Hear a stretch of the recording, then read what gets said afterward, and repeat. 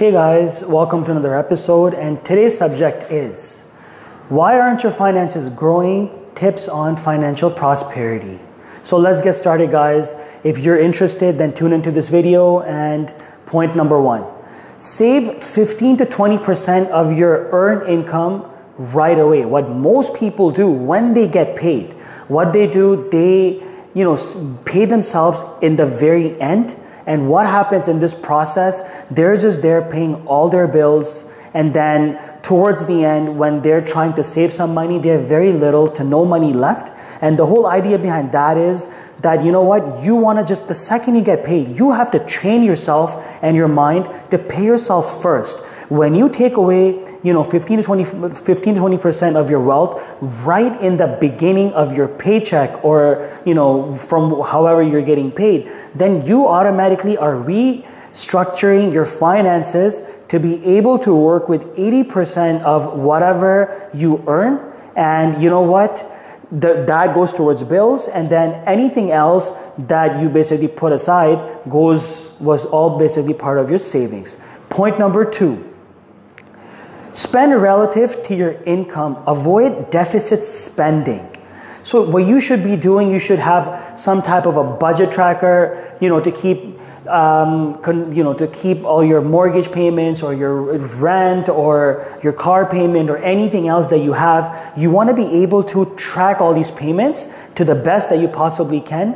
And by doing so, what you're going to do at least once a month or once a week, you want to be able to sit down and be able to see how your finances or you're spending your finances, because a lot of times the problem is not with saving the money, but the problem is with I call it loose spending, because when money comes in, there's always a reason where you can end up spending that wealth. And a lot of times that wealth, usually whatever wealth that you have left over, will end up going towards items or services that you do not necessarily need. So this is why it's very important to track and budget all that you spend, because you will notice, a difference that it's not the money that you save, but it's the money that you don't spend. You will see that this is the money that basically, along with the money that you save, is going to allow you down the line to be able to make bigger decisions, such as starting a business, or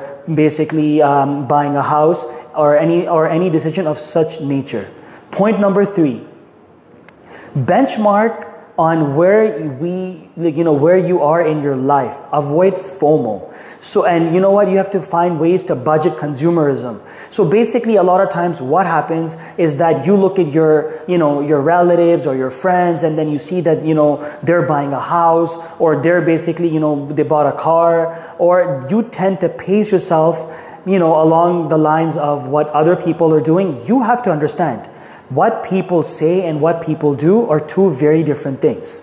So, my journey as an accountant, when we do people's taxes, we sit down with our clients, and then a lot of times we see exactly, where the money is being spent and what's going on. So what you want to do is you want to avoid FOMO, or you want to avoid, being in situations where you don't look at your finances and you simply are out there spending money just based on, emotions, because those decisions are not the right type of decisions. And what you want to do, you want to basically benchmark your finances based on your budgets and having an accurate game plan for them.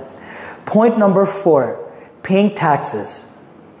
This is one of those things that we help our clients, save money on taxes, because ultimately what happens is that we see this very often, that people's finances, they are very loosely, they don't manage their finances correctly, and whatever accounting advice they're being given from their loved ones, or not having professional advice from a professional accountant, they don't know how to structure their finances correctly, and they're not able to take good advantage of tax shelters, or deploying tax write-offs in the correct manner to legally reduce your tax burden. Point number five, don't wait too long to invest your savings. Basically, when you want to be, the inflation rate is so high in this day and age, the main problem that what most people, they get hit with, that they often at times, they wait too long. And by doing so, what they're doing, they're basically putting themselves at a significant disadvantage where, you know what, they're going to be waiting a long time. And if they're looking to maybe buy a house, that house has gone up more, significantly higher in price, or maybe some assets such as gold or silver. Now, all of a sudden, they just find themselves that they're always in saving mode, and then they're not able to make the decision that they want because they waited too long. You can still basically take limited, shots, and you should be able to make good decisions based on that. Point number 6, care about your finances. The main problem that we often see that a lot of times people, they work so hard, and then, you know what, they just do not care enough about their finances. And basically what that happens is that they're too loose with their spending habits, or they're taking advice, from people that are not, financially fully literate a lot of times. And what that often at times does is that they usually find themselves in bad financial situations. They're working hard. The money's not really growing. It's not really going to where they want it to go. And you know what? They're seeing that the cost of living is, going higher and higher day by day. And, as you live and as you grow in this day and age, in this society, you find yourself that your finances don't go and they do not grow accordingly. That's where deficit spending comes into play, where people, they're just going to go ahead and they're going to just, take the money out of their credit card, and they're going to basically spend. And at the end of the day, the cost of borrowing in this day and age is 22%. And then now they're stuck in another trap aside from taxes, which is interest.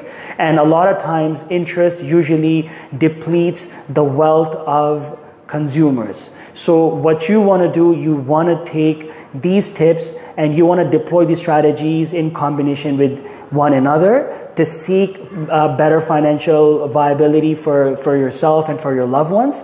And hopefully this video was helpful to my audience today. And I'm a licensed chartered professional accountant, and you know what, we help hundreds and thousands of people make better financial decisions. And you know what, we urge our audience, if you do not have currently an accountant, then you know what, look at the link in our description box. We'll be more than happy to offer you advising, and we can go from there. Well, thank you for tuning into today's episode, and we'll see you on the next one. Bye guys.